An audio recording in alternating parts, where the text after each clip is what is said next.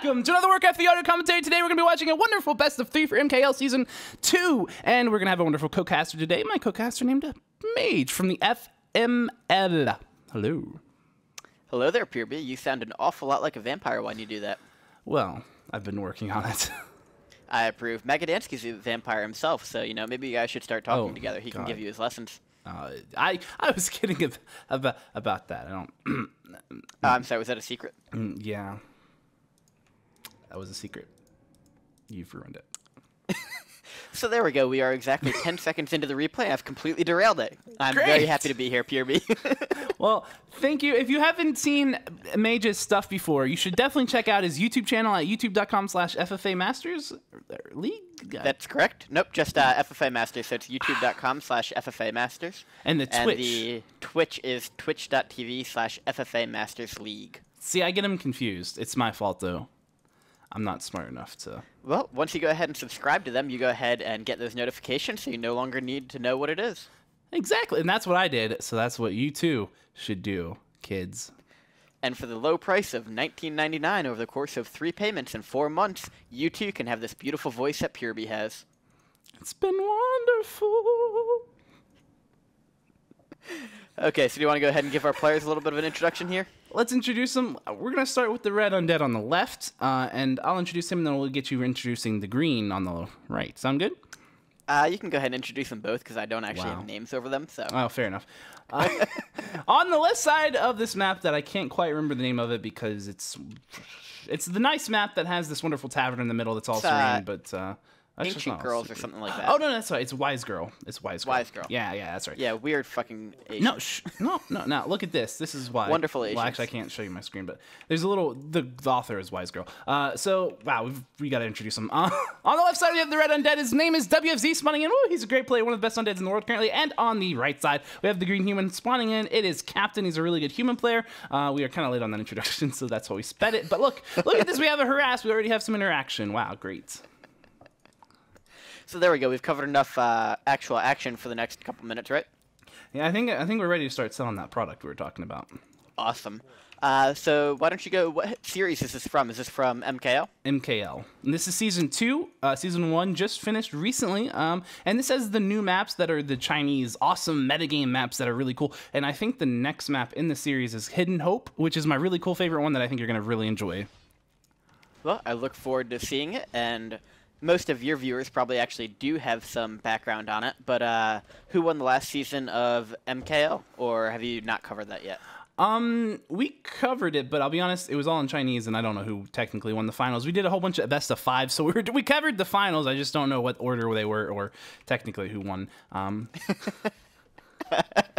But I know we had some really good games, some really good players, and actually the MKL is currently my favorite league that's going on right now. Not only because of the map pool. Oh, look, my favorite solo league that's going on right now. It's very good. There you go. Good recovery. Skeleton down. Had to call it. Yep, and we could see that the Death Knight solidly at 0 experience gained so far. Yeah, not a lot. Compared to the Archmage sitting at 85, rolling in the dough. Yeah, that Archmage is going to be level 2 soon, and after level 2 comes level 6, and then it's going to be just game over right there. If it gets level 6, then it has level 3 Water Elemental, which is very powerful. And it has mass teleportation, which he can just go ahead and mass TP all over the map. Unless he went... That's really useful. Unless he went level 1 Blizzard. Eh? I think he could still get it then.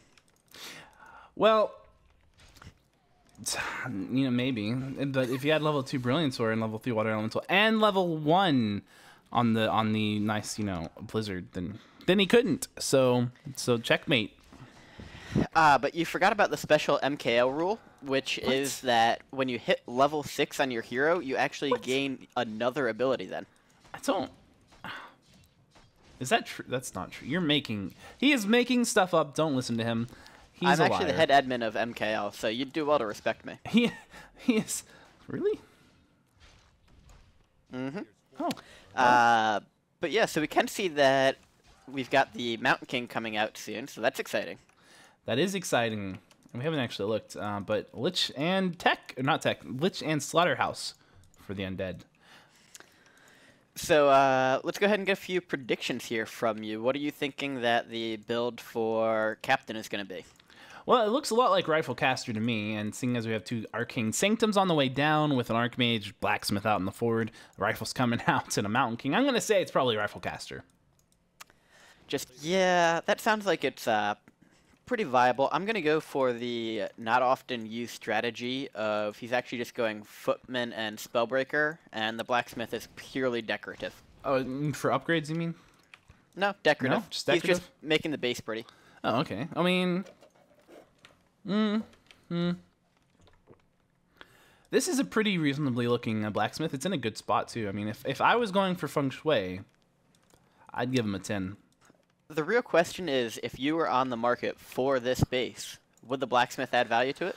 Ooh, I think I would probably be willing to pay at least upwards of $200 for this base without the Blacksmith. But when you add the Blacksmith in, when you have to consider too, not only are you buying the retail value of the Blacksmith, which is pretty reasonably priced, I think at about $30 to $40, depending on how used it is.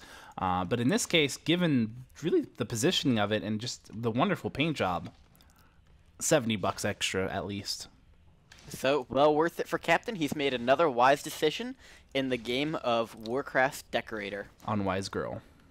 On Wise Girl. There we go. So, does look like we got a little bit of action going on now, though. You know, there is some action going on. It looks to me, if I had to make the call here, that WFZ is just not... He doesn't really care much about the rest of this game. I think he's looking to end this game very quickly. So... which is not something I think you tend to do, but he is getting Burrow. He is going to tech to tier 3 words, but he wants to take the fight before that Mountain King levels up, I think. Yeah, which seems a little bit like it could be a little dangerous having 2 level 1 heroes right now. Not entirely sure how I feel about that, and the fact that Captain has gotten his Sorceresses out, I think that's really going to be a pretty big game changer for him. Does have the nice little surround going on right now, but the Death Knight able to work its way out of there. And he's picked up level 2, and you know, the Sorcs coming out is a big deal, but at the same time, as long as the unit counts, the army counts are still pretty small, and there's not a level 3 Archmage, I think he can kind of fight it. Yeah, and it does look like WFZ is winning the fight so far, and perhaps the militia harassment actually hurt Captain a little more than we thought it did. I thought it hurt him quite a bit. I didn't say anything because I thought that was I thought everyone was on the same page as me mentally, but no, I thought Captain would suck it up and, you know, just have his other ones work overtime. This is China, land of the wow. Wow, the social commentary. I was not expecting that. You should have been, I think. I should have been.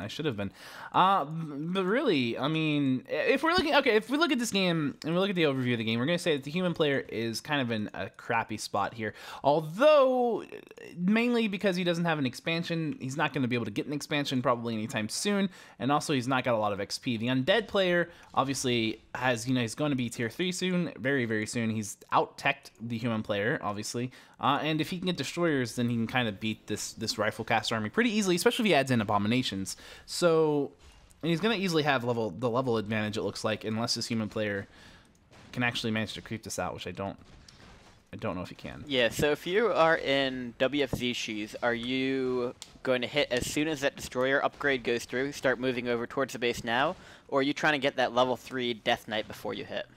I would say, given how the last fight went, which was reasonably good for WFZ, but at the same time, he kind of ran out of mana on his Death Knight and TP'd out because he was going to start not being able to heal his units up other than just having statue regen. I would say it would be a good idea to pick up level 3. Yep, and interestingly, it does not look like he has picked up that TP on his Death Knight yet. Perhaps he's just waiting to go ahead and grab it from the market, but if he goes without one, there we go. He does pick it up now. I think what happened probably is he didn't have enough gold to buy the orb and the skeleton rod out there, and since he was creeping the shop anyway. Although I don't know probably for sure. Correct. I had not realized that was a goblin merchant since I've never seen this map before. Fair enough. And the human was actually able to creep that out. Credit to him. That looked kind of scary. And now he's going to keep on creeping down here. He's finally going to creep out an expansion, so he could potentially kind of get an expansion down there. But as he is being pushed right now, I'm not sure that's actually going to happen. Yeah, and this is pretty much the worst time that he could be hit right now. He is going to go ahead and finish up the camp, it looks like, and we have the Dark Ranger 3rd coming in for WFZ, so perhaps it's too soon, but things are not looking good for Captain at the moment. Well, he's got some Spellbreakers out, or at least one. He's sitting at another one out. If he can just, if he can just kind of take these Destroyers down early on, maybe he'll be okay. But level 3 going to be picked up for the Death Knight as it takes down that Water Elemental, which was kind of a suicide on it. I'm not sure why he really summoned it there, but he's going to go for the Crypt Fiend. He's got a Wand of Mana Stealing on the Mountain King, so he's going to have plenty of mana to actually go ahead and get some bolts down. But I don't know if he doesn't. Oh, he's got some militia at his base. Yeah, and he does not seem to have a coherent strategy for what it is that he wants to do right now. I mean, I think you either have to try and focus on the units or focus on a hero to force a TP out. But he seems to be alternating back and forth between the two of them right now, and does not look like it's working out very well. Although, okay, well, so here's the thing, right? MKL is, I think, open to just about any player that wants to play in it. Oh, really? I think, just judging by this game, this human, just taking a guess here, I think we may have stumbled on one of those not so great series. Because this human well, on the bright side, they're short. Well, if you want to watch the next, the rest of the series, we can, but Their best of 3 series? Yeah. Well, there's probably only one more game, so we might as well go ahead and do it. All right, well, you're in Mage. I tried to get us out of this. If you're on youtube.com/SirPureB, we're going to go into the next video here in the next game here in the same video in just a couple seconds, so stay tuned. If you're live on Twitch, we're going to go to a very short break. We'll be right back. Everyone, Mage. This is Mage. Now you say your YouTube. Promote yourself. This is Mage. I'm a FFA Masters League admin, and I do casting for it. I can be found at youtube.com/FFA Masters. You can follow us on Twitch at twitch.tv/FFA Masters League. And as well as myself doing casting on there, you'll find great players like Soso, Magadansky, Renault, Persuade, doing FFA streaming on the Twitch account. So if you want to go ahead and check that out at some point, please let us know. And thank you to Pureby for having us on.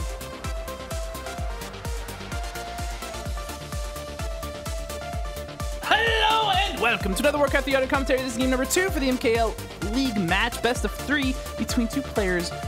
Let's introduce them in just a second, but first we have to introduce a slightly more important person, our co-caster. Hello, it's FFA Mage. Thank you, Pureby. This may be the first time you've actually ever called me more important than pretty much anybody else, so I'm honored that you've now considered that, although perhaps you're just trying to play nice for all the viewers. For those that did not understand a word of what Pureby said, which I'm assuming is most of you, my name is Mage. I am an admin for the Free-For-All Masters League, which is better known as FML, the unfortunate misnomer of Fuck My Life. And I do streaming on twitch.tv at twitch.tv/FFA Masters League, and then our YouTube is youtube.com/FFA Masters. Yeah, and by the way, for anyone who says I'm not good at sarcasm, checkmate. So let's introduce our players. The map is Hidden Hope 1.2 or something. It's a wonderful map, but let's start with the green human. On the left side of the map, it's spawning in as Captain with a clock. And on the right side of the map, we happen to have the Red Undead. He is the best player in the world for his race at the moment. It's WFZ. All I can say to that is I'm personally going to write to Fury and let him know that you've abandoned him. Listen. Because everybody knows that even though Fury no longer plays, he is still the best undead player in the world, and if you're a true fan of his, you'd think so too. Listen. Fury is not even a player. Fury is a god, okay? So he's not in the running for the best player, okay? The worst god is better than the best player. That's how that works, okay? Just so we're clear, okay? Lucifer is also in there, okay? Lucifer's not a player. He plays, but he's not a player. He's a god, okay? I just want to get that straight. There's other gods. They're not the only 2. There's a whole pantheon. But I can talk about the players. Yeah, all I hear is excuses and backtalk, and frankly, abandonment. Look. Let's look at this map for a second. If you look above WFZ's base, you can see this necropolis. There's a ramp that goes up. Now you say, oh, that's curious. There's ramps in Warcraft. Yeah, there's ramps in Warcraft. But not only is there ramps. Oh, holy shit! There's an in-base expansion. What? Yes, there's an in-base expansion on this map for every single player base. It's I think a 4-player map. I think it would be an incredibly interesting FFA map, which is one of the reasons I wanted to. I was actually thinking about that as I was looking at it. Yeah. Yeah. Now also look at this. You'll note pretty much every way to get in or out of these main bases is ramps, and also then the only way that's not ramps is these little rock things that you can't select. But guess what? You can destroy them by attacking them. So those are little choke points that can become big choke points if you attack them. How cool is this map? I gotta admit, I'm impressed by the map. It is definitely something else, and I'll have to actually bring it up in the FFA Masters League, and we can give it a try. I mean, I'm sure some things will need to be tweaked, but it looks like a very intriguing map setup. I'm curious in solo, how often do a lot of these red camps get creeped? I mean, we can see WFC going ahead and harassing early on here. That could be because he thinks he's playing an inferior player, but how often in solo do you see most of the map get crept up, actually? Well, I'll tell you what. Actually, I don't know, because we've not seen too many games on this map. We've seen, I think, 3 games on this map. This will be the 4th one. The first game was with an Undead who did a fast expand with Fiends, which I think Undead's probably the only race that can really do a really fast in-base expansion, because that's a kind of a hard creep, but it's kind of easy if you have Fiends and Skeletons. I could be wrong. Ancient of War could probably do it as well pretty easily. Militia would probably have a hard time because I think there's frost armor on that red camp, but Undead can do it. And he did it versus Elf, and the game ended really quickly, so we didn't see a lot past that. And the other 2 games was Orc versus Elf, and those both went to like 30 minutes. And we saw most of the map get crept out in both of those cases. So, but I really don't know because I've not seen enough games. Well, I'd be interested to see another one after this, since it looks like WFC is pretty insistent on trying to end this game early, one way or another.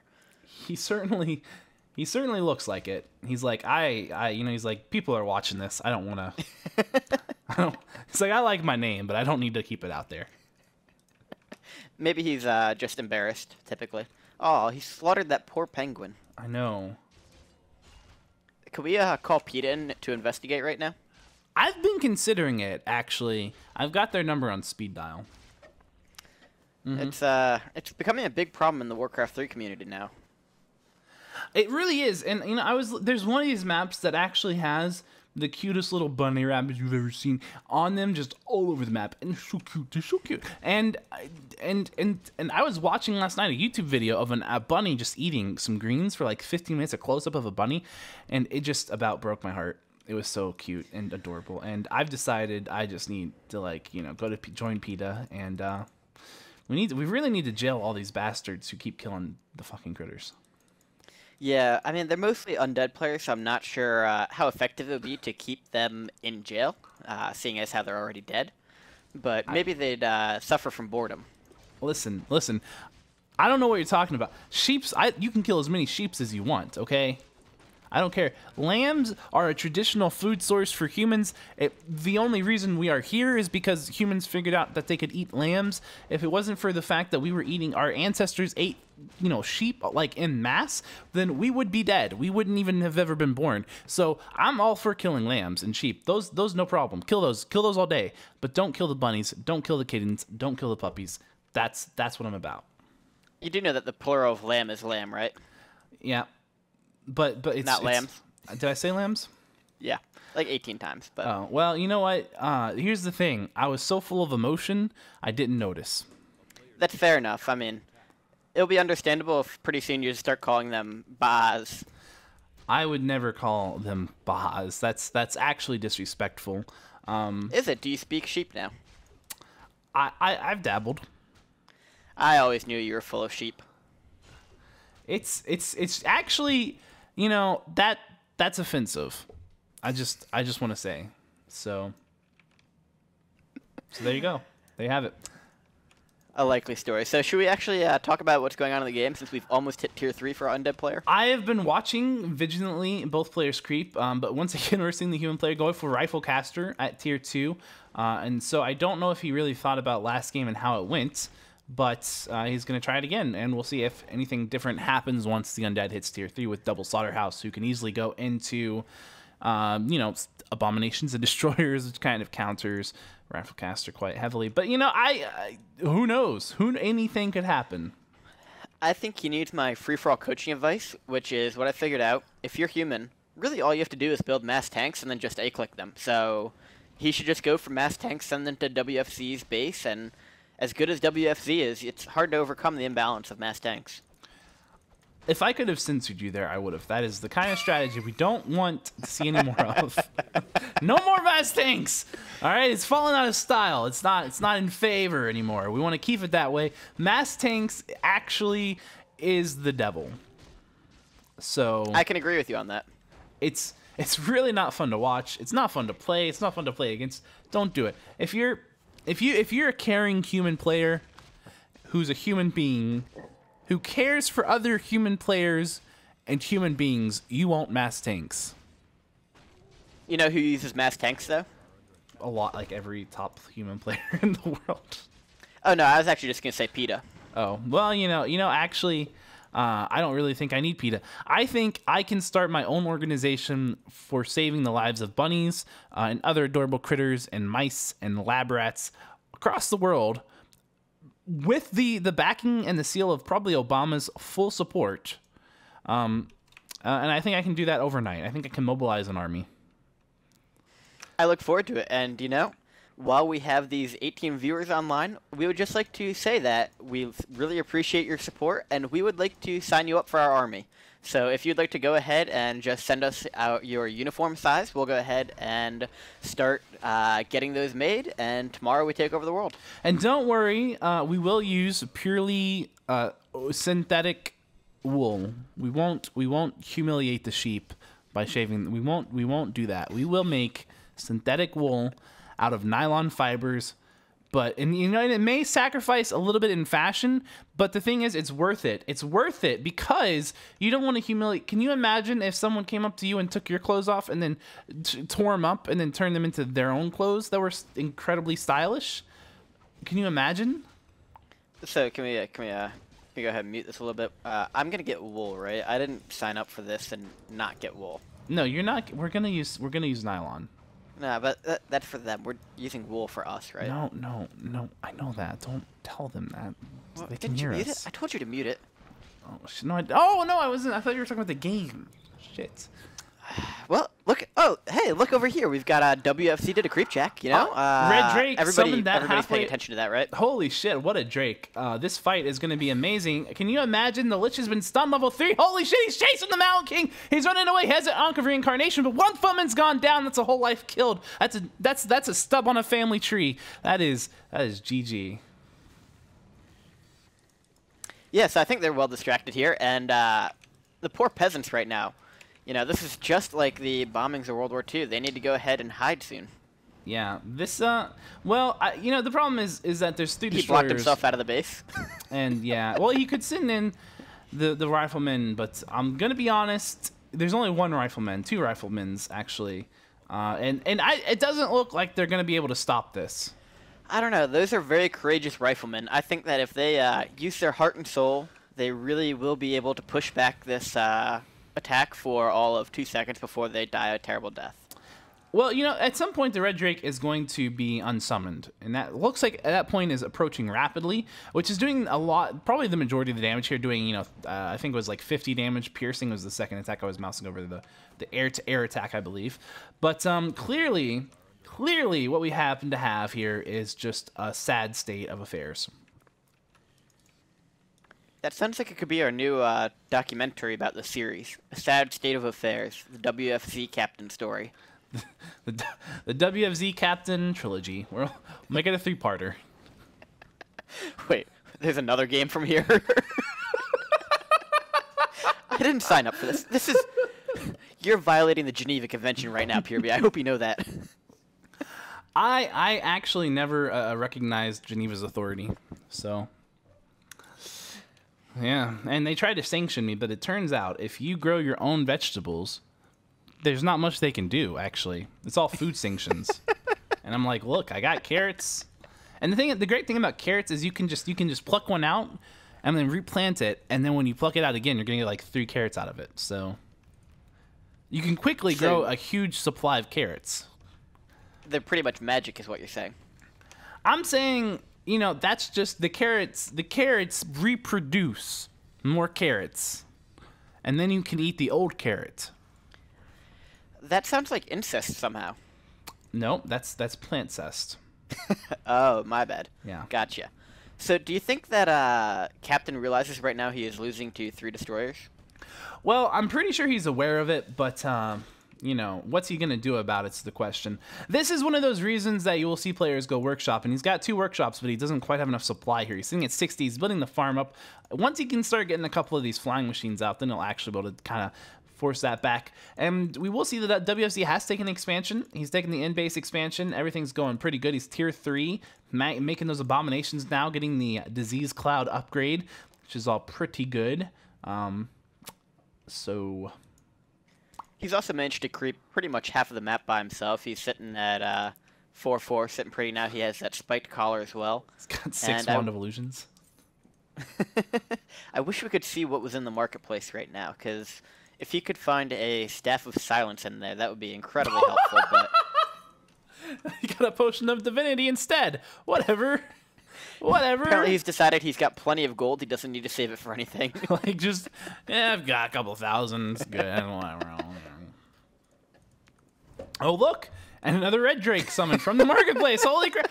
Well, there you go. The fight, once again, is real. And the struggle for Captain is just going to be to stay alive and survive this next incursion of the Undead Scourge. Will he manage? You know what? We don't know. Can I take my bet first? Sure. I think it's going to be a no. You know, I'll play devil's advocate, and I'll say he's going to survive. Well, you're... For about 10 seconds. Oh, okay. So, I mean, there's that. Look, the abominations are multiplying. The abominations are actually abominations. They are just a heresy. Oh, are we gonna see a loss here? No, the Death Knight's gonna live. Did he pop that Potion of Divinity? Yeah, he did. He did. Mountain King died, but he's got the reincarnation, so he's coming back. I believe the Mountain King has a Potion of Divinity on itself as well. Oh, he does. Where did he get that from? From the Red Camp he creeped in his expansion is that. Bad luck from the Mountain King that he got mana burned right before he popped the Potion of Invulnerability. I mean, so now he's allowed to run over, but can't kill anything. Well, can I just say,